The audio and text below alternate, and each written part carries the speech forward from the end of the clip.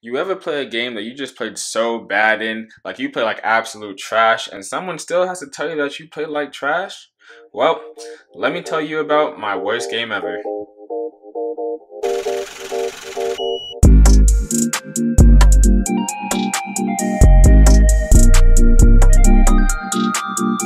So you ever play a game that's so bad and you just really never wanted to relive, like you never wanted to think about it or even go through that again, hear anybody talk about it, see film about it or anything like that?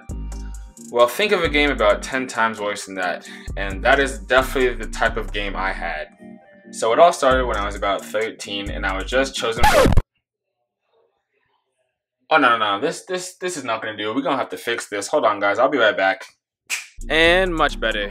So, like I was saying, it all started when I was 13 years old, and I had just been invited to my first real tryout, and boy, was it scary.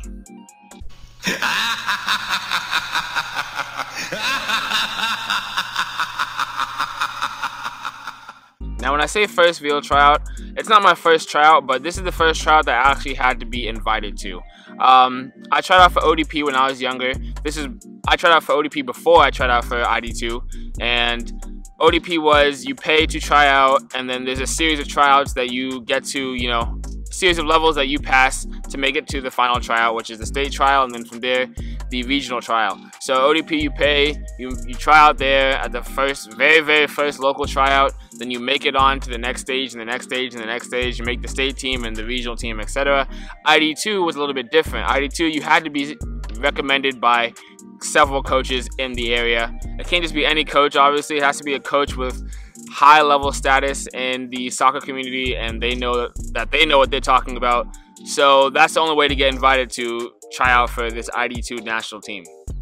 Now, a little bit of history. When I tried out for ODP, I was still 13, so this ODP trial was before. I was still 13, and I'd made it to the state team. I made the A state team, so the best one. There were 4 teams, an A team, an older team, a younger team, and a Z team.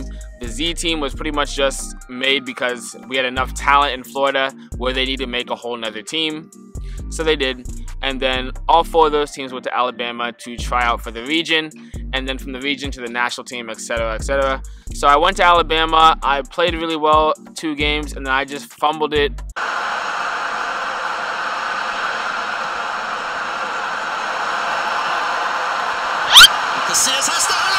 Oh no! The 3rd game, unfortunately, obviously my mom was there to watch me. I just blew it, honestly. I really just blew it. And my mom and my parents let me hear it.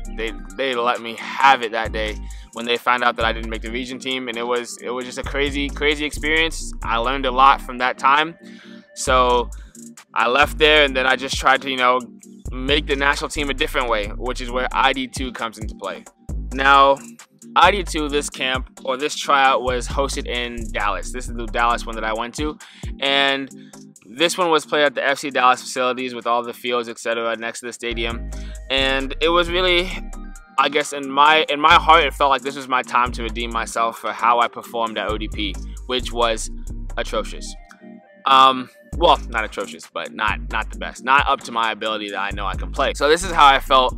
I could redeem myself to my parents and the coaches that recommended me and things like that believe in me, that I am good enough to play at the next level. And on this trip, my dad came with me. So that already tells you, like, this story is gonna get very aggressive, because if I didn't play well, boy, my dad let me have it whenever I didn't play well. And that, oh man,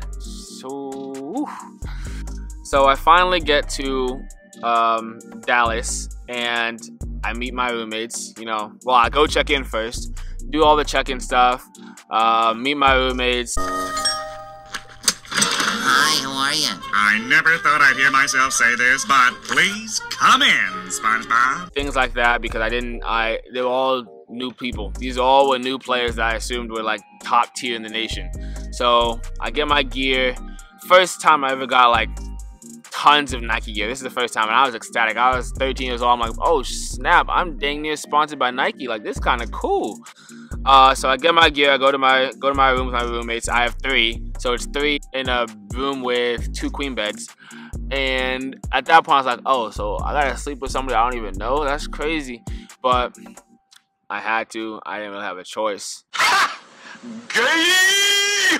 Actually, no. I think the person, I think after day 1, we decided if you didn't win your game, you were gonna sleep on the floor. But that's for the next part.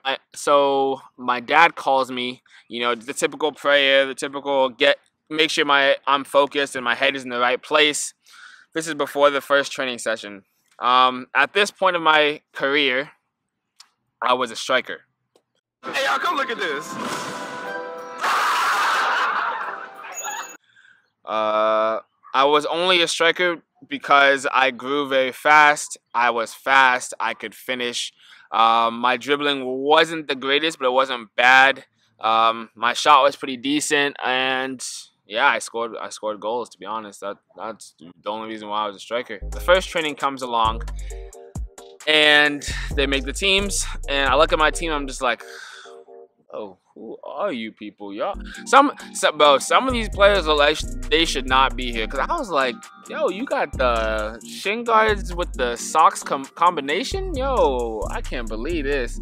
Some guys have the shin guard with the ankle guards. I was like, bro, this is either these people all were recommended by coaches that shouldn't have recommended them, or they must be some real ballers, because I couldn't believe people were still using, you know, the shin guards connected to the ankle guards. I couldn't believe it. So the first training comes along, and this training was easy. It was very easy. It was not challenging at all whatsoever. It was very easy. I was surprised. I was like, bro, man, I'm definitely gonna make this team. I was like, there's no way I'm not gonna make this team.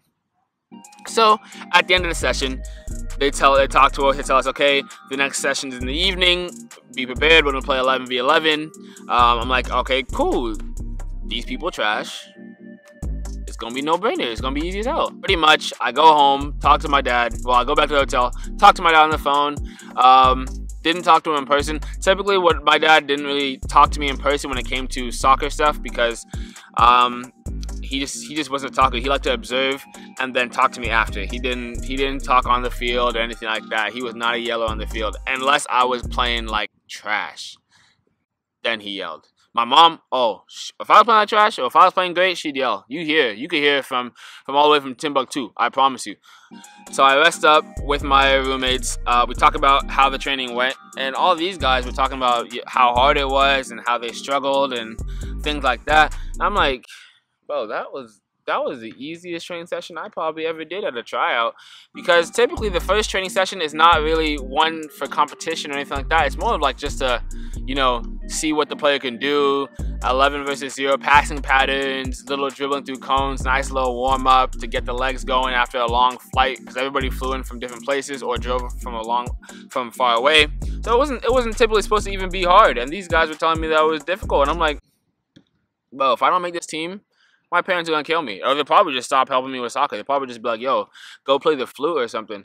I'm just like, bro, I gotta make this team, because if these guys think that was hard, bro, I definitely have to make this team. So we're about to head out for the next training session, the evening one, and my roommates were not on my team. None of them, not one of them. I didn't know why. They just weren't on my team. So they set up the first game, and the first game I'm looking around, I'm like, oh man.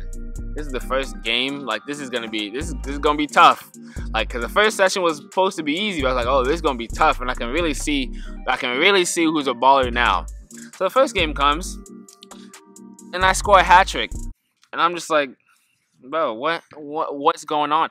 One of the goals, the goalkeeper kicked it at my back, and it went in. Yes, literally, he hit it at my back and it went in the goal. And I was like, bro, what the heck is going on? I wasn't even facing the ball. Like, I was literally thinking, like, he was just gonna punch it. He was just gonna punch it out. Like, Jesus, kick it out. I'll be fine. I run back and lose all my energy, etc. This man hits me in the back and it goes in the goal for my third goal. And I'm just like, hey, whatever makes me look great, I don't care. I was chilling. I was cool. So that we played another game against a different team, and I think I scored 2 goals that game as well, 2 normal goals, nothing too crazy. I was ecstatic. I didn't know what I was thinking. I was just like, oh, I'm definitely making this team. I scored 5 goals the first day. Come on now, I gotta make this team. Ain't no way I'm not making this team.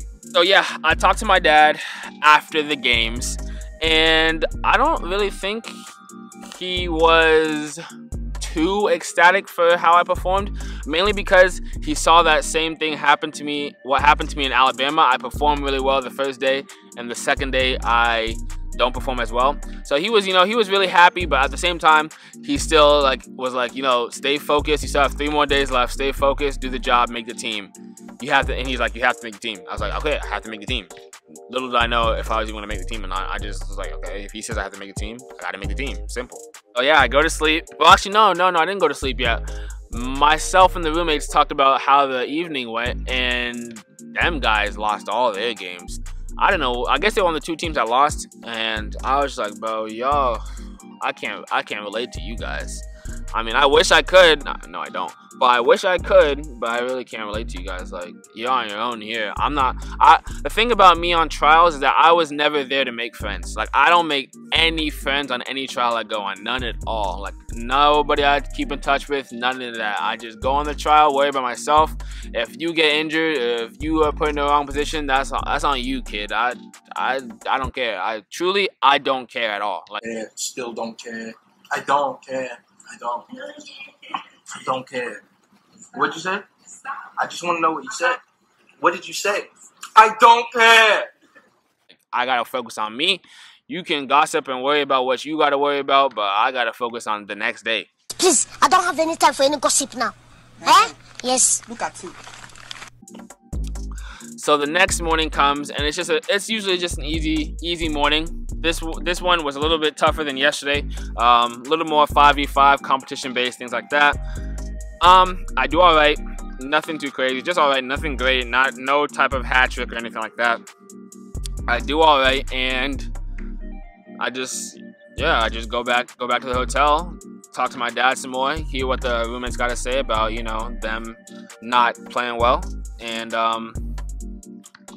yeah.